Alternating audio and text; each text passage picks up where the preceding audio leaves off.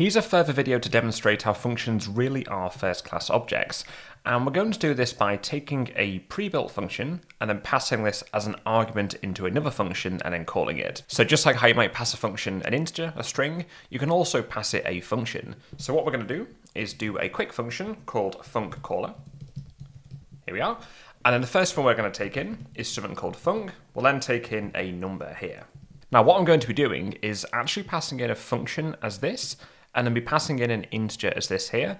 I'm then going to do the operation of calling this function inside of this one. So what I can then go ahead and do is do return, then do func, and then as if I'm calling this like a function, if I do func, open some parentheses, and then pass in num here, as long as this thing here that's passed in is a function, Python's basically going to call it for you as if you were calling this one here.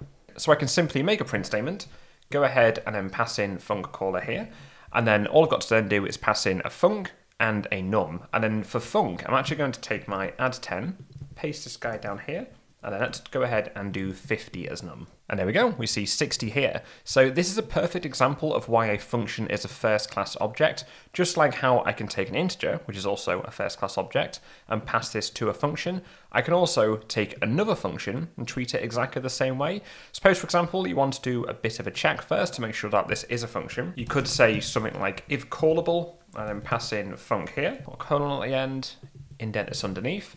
Otherwise, we could just go ahead and return num. So let's go ahead and try this again.